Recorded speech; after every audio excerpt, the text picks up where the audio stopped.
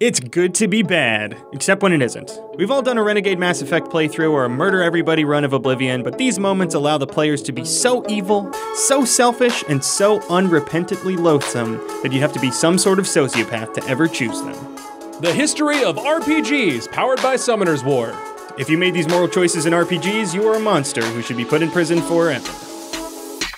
Number 4, Maintaining the Genophage, Mass Effect 3. When you first meet Rex in Mass Effect 1, you learn about the Krogan Genophage. Long story short, the Solarians were scared of having to deal with a universe full of warlike Krogans, so they rendered them all infertile.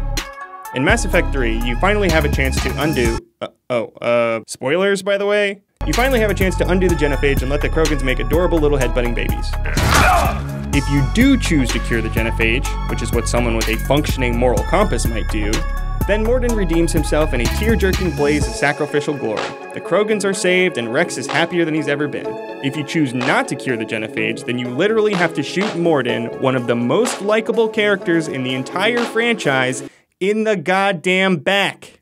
He'll crawl on his hands and knees, desperate to reverse the Genophage he initially created, but he'll die before he can, because you shot him in the back. And if that weren't enough, Rex finds out what you did and comes looking for revenge. And then you kill him too! Rex, the best character in the entire franchise. Somehow, there are people who actually chose to do this. They should not be allowed to live in a civilized society. Number 3, Aging the Little Girl, Fable 2.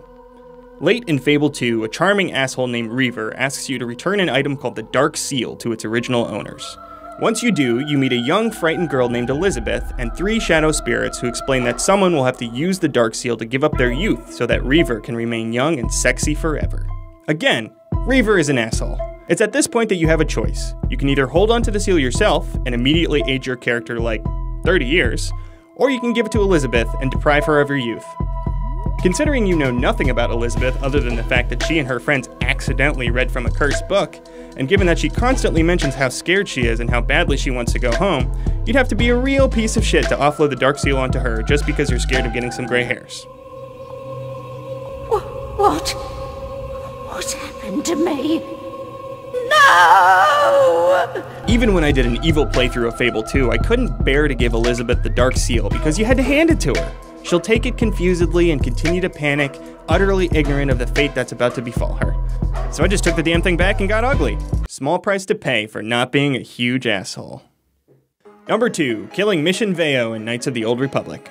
Mission Veo and her Wookiee friend Zalbar are 2 of the first NPCs you meet in Knights of the Old Republic. They're fun, they're kind-hearted, and Zalbar has an unbreakable life debt to Mission. That's kind of weird. If you're a monster, you can break that debt in a pretty damn gruesome way. Long story short, throughout the course of the game, you will save Zalbar's life and he'll become life debted to you as well. This isn't a big deal for most of the game, as you, Mission, and Zalbar are pretty much on the same page about most things. But near the end of the game, you can go hard into the dark side, like full-on Sith. But Mission, because she's a sweetheart, will beg you to turn away from the dark. She knows there's good in you. If you want, you can prove her hilariously wrong by calling in your life debt with Zalbar and forcing him to kill Mission Veo, his best friend. Considering how nice Mission is, and how sweet her relationship with Zalbar is, you'd have to be a real-life Sith to even consider this a reasonable thing to do. You wouldn't make Chewie kill Han, would you? Number 1, Fallout 2, selling your spouse into slavery. In Fallout 2, you can have sex with either the son or daughter of a slaughterhouse owner named Grisham. If you do, Grisham will burst into your room post-coitus and demand that you marry his kid on pain of death. It gets weird. When you do, you are then burdened with your spouse. And I don't mean burdened, like her marriage is a burden. I mean burdened, like your spouse has basically no skills at all, they can never level up, they can't hold many items, they can't take care of themselves in a fight, pretty much useless.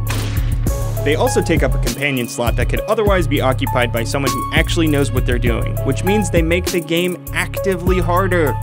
There are only 3 ways to get rid of your spouse. In ascending levels of horrificness, the first one is divorce. You can just go to New Reno, pay some booze, and become separated.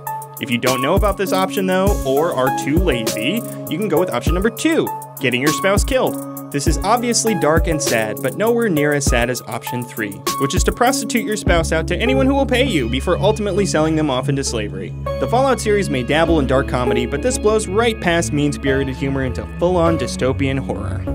We're always looking for more horrible things, so let us know in the comments below if we've missed any. Tune in next time for more History of RPGs.